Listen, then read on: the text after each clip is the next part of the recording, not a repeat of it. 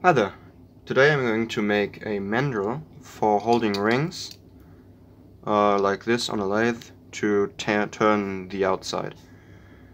And I've actually got a mandrel, as you can see here, but this was turned on my old lathe, and actually this kind of taper here doesn't really work that well, because if you think about it,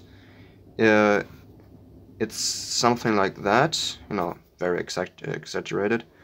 And then the ring is like this on here, right?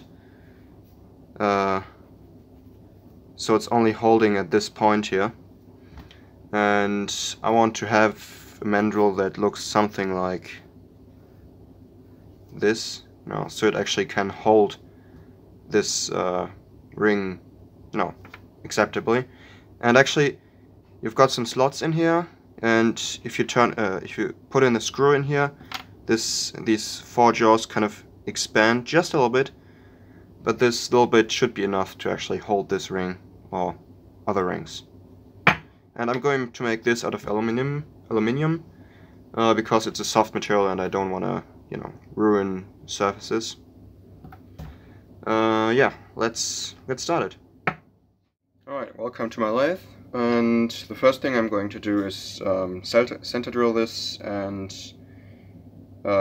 put in a center for the tailstock here, so because this is quite a long stick out and I don't want to ruin this piece.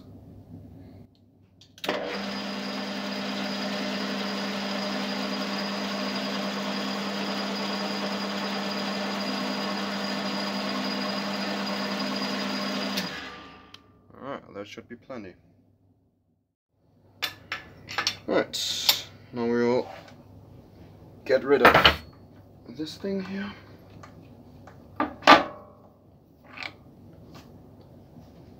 And we'll put in a live center.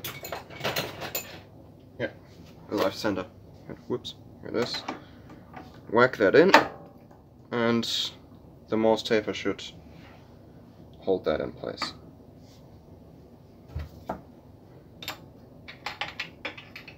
Then just tighten this back, and alright. Okay, and now we'll just have to turn this OD to 20 millimeters. Right now it's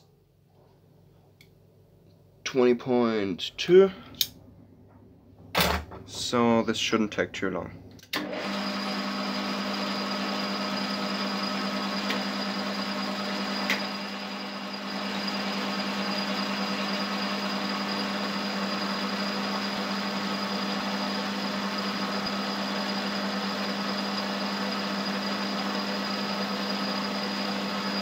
And sometimes I just forget how much of a pleasure it is to machine such soft materials.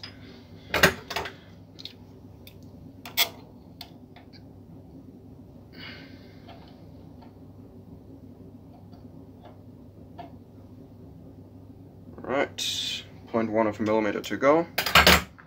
This should be the finishing pass.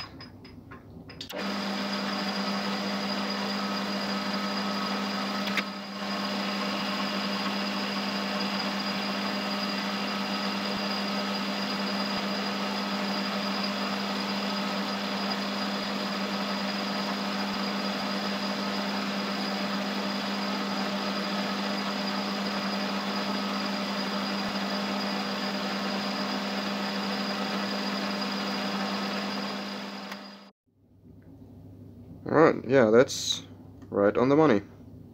Let's continue.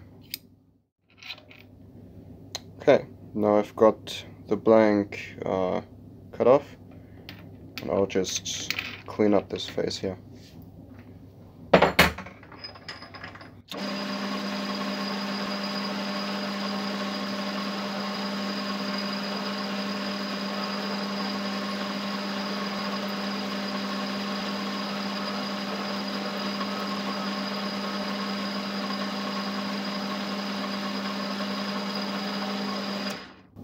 Alright, that's nice.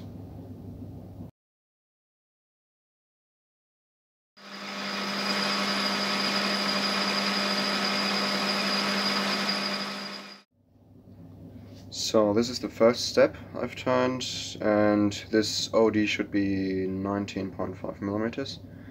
And now I'll just decrease the diameter by 0.5 millimeters each 5 millimeter step. And this should create this nice step pattern.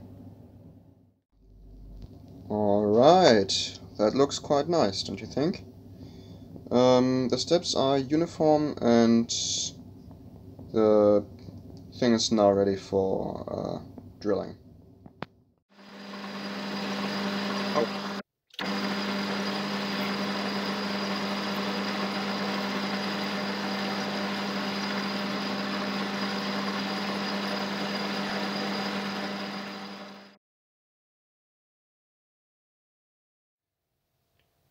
Alright, now the tap.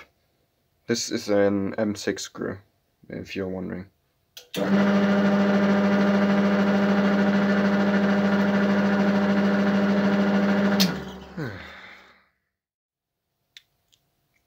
Alright, so as you can see, there's a step in here, and we'll now turn a piece which gets in there and wedges itself in there and expands the whole thing.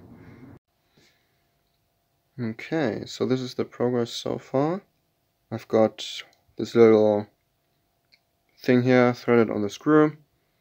There's this little step in there, and when you thread in the screw, this should expand the whole thing. But of course, this won't work until we put some slots in here.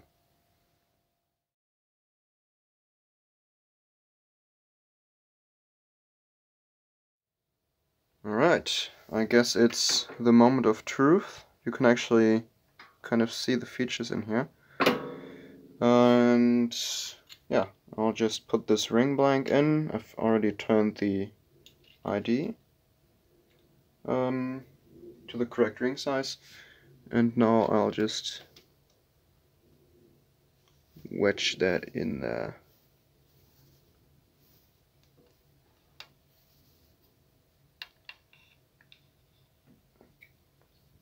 As you can see, that is rock solid. That's not gonna move till turning. That's not gonna move while turning. Alright, nice. Yeah, and finally I'm just gonna compare this one to the final version, which is this one, as you can see. And I think it really turned out nice.